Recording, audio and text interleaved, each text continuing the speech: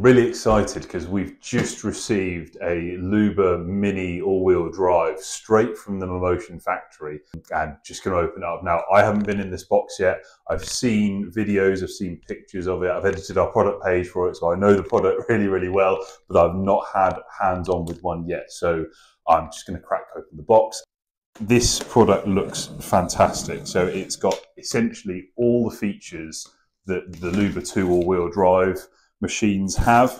It's just smaller. So they do an 800, which this model is, and a 1500. The main difference is battery capacity, and that allows the 1500 has a larger battery and allows it to cover a larger area.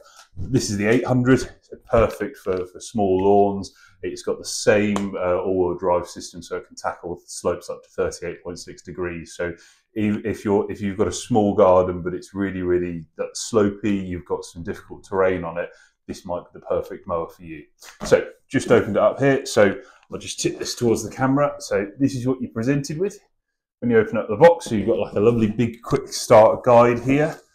So that shows you everything you've got in the box, gives you a little diagram of the machine, tells you what everything is, tells you what all the buttons do, and you've got a little checklist of everything that's in the box. That's really nice.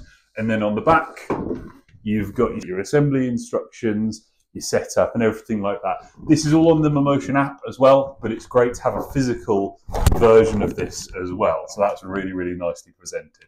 Okay, so now we're inside. So again, I'll just tip that towards you, see how everything comes. So it's all so well packaged. If you've seen a Mammotion product opened up before, or you have one yourself, you'll be vaguely familiar with this, but everything's got its own place in this nice solid insert.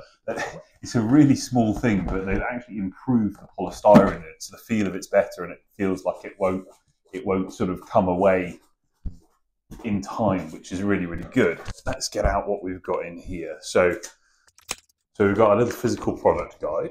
Again, this is accessible in the app, but it's good to have a physical version.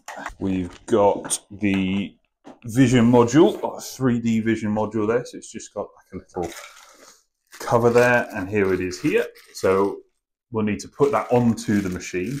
They've changed this slightly, so they've changed the connector on here slightly, so it's quite a robust connector on now that goes on the machine. So that's nice. You've got the RTK reference station here, and you've got the antenna for it as well that just screws in the bottom. We've got the power supply for the base station. Got the accessory kit. So let's just see what comes in here. Okay. So that, I believe, is the RTK power supply, if you're not routing it through the base. And you've got the pegs for the base station. What else is in here? So you've got your little screwdriver. This is one of my favourite little tools that you get with any machine. You've got like a little two-piece screwdriver. So you've got one end that is Phillips head, and the other end, which it was an Allen head or hex head. Now it's a Torx head, so that means that there must be Torx screws in here somewhere, which is fantastic. And then it just pulls out and clips in. Just a really, really neat little tool. And then these, which I believe are wall screws with the inserts for them. So the stake for the RTK, I'll just get that out now. On this model, not only can it be put into the ground, but it is designed to be mounted to the wall straight out of the box. So you don't need to buy an additional wall mount for it if you want to put it on the wall, which is a really nice change. And this bit goes onto the stake here, so that screws on there. And then you can see you've got an angled end there, so you can have this on the side of the building. I think there's an extension for it in here as well.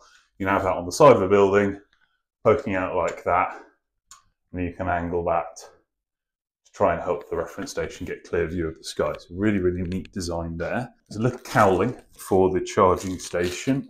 You get a brush with it now. That's something that wasn't with the LUBA 2s from 2024. So something for general maintenance, just keep the underside of it clean, brush away grass clippings. So that's a nice addition.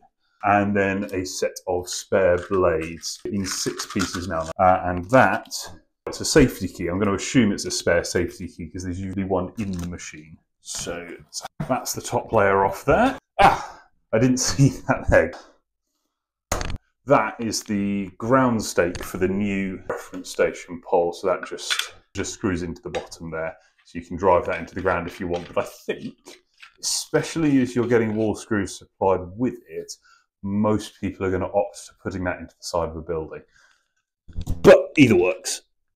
Now we've got the robot itself. So there it is, sat in the box.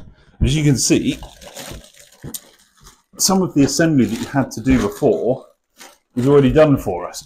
You don't have to put the bumper on, which is a nice change. So we've got another polystyrene layer that just lifts out. Okay, and we've got the base station here. So nice and compact, pretty much what you'd expect it to be. So it's got the same kind of sprung charging contacts as the LUBA 2. And it's got the same IR sensor on the back. So if you don't know, the way that the LUBA robot's dock is, there's an IR sensor on the back of the robot and on the base station. The robot, once it's in range of the base station, will turn around, line up the two IR sensors, and then guide its way into the dock. And then it's got the cable already in there. That is everything. So we'll just get the robot on the table. So you've got nice carry handles there with sort of this new yellow accent. So yeah, so we've got this nice yellow accent on the new LUBA 2, the larger ones. They've got like a little orange accent on the side of them, so they're really easy to tell apart at a glance. But there it is. So it's physically a much smaller machine than a LUBA 2. It's nice and compact. It's still quite weight. It's still sort of hefty. It's about 15 kilos. So here on the top, this is where you mount the vision module. So that just looks like that's switched on by a sticker. Oh yeah, so that's actually a nice little improvement, because the LUBA 2s from last year, they had this cover on, but it was screwed in, so you had to unscrew that, then put the vision module on, to then re-screw it. Now it's just got a sticker on it instead, so that's good. And this is something that's new as well. So you've got a what's referred to by the manufacturer as a supplemental light.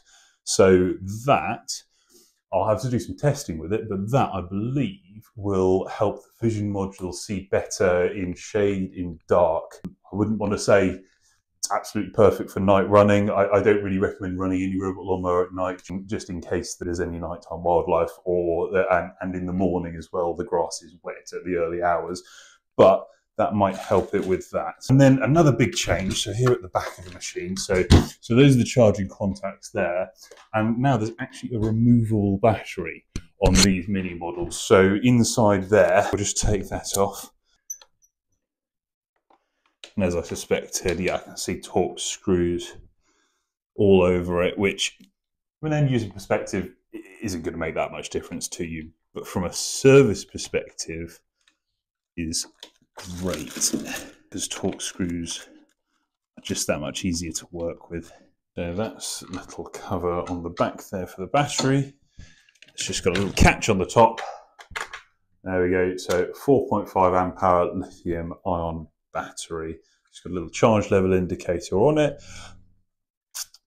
Practically, you're probably not going to see that much anyway, because you're just going to see the charge status on the app or on the robot. So I can see there are 4 LEDs here that probably indicate the charge status, but that's in there. And if you've used any lithium powered garden machinery, that just goes in a very similar way. So that's good. That's already in there. I didn't have to fit that. The only thing I've got to fit, by the looks of it, is the vision module, because the bumper is already there. We've not had our 2025 spec LUBA 2s yet, or as they're now known, the LUBA 2 all-wheel drive X series. So those do between 3,000 and 10,000 square meters, whereas this little one, this does 800, and there's another version with a 6.1 amp hour battery that does 1,500 square meters. But you've still got the same Omni wheels. You've got sort of that nice pivoting axle at the front. You've got these good big thick rubberized tires at the back, and underneath, another change for this year is you've got 6 blades on the blade disc, and for the LUBA 2X series you get 2 of these, and they are these 6-bladed discs as well. So that's a nice improvement. The cutting motors are improved as well. So the cutting motor in this machine is 88 watts. In the larger ones, they're 165. So yeah, just an improvement all round there, really. So you can see more torque screws here. Perfect. Yeah, that's exactly what we like to see. So let's pop that down there. So I'll get a shot of everything else in a second, but I just want to show you the difference in size. This is a LUBA 2, and you can see straight away the footprint of this machine is much smaller. So it's not quite as long a machine, and it's obviously a much narrower machine. So if you've got a small garden, even better. It's not going to take that much space up on your lawn, and the area coverage is still fantastic, up to 1,500 square meters. So yeah, I'm really looking forward to giving that a proper test. But that's an unboxing. So if you order a LUBA Mini, either an 800 or 1,500, that is exactly what you can expect to find in the box.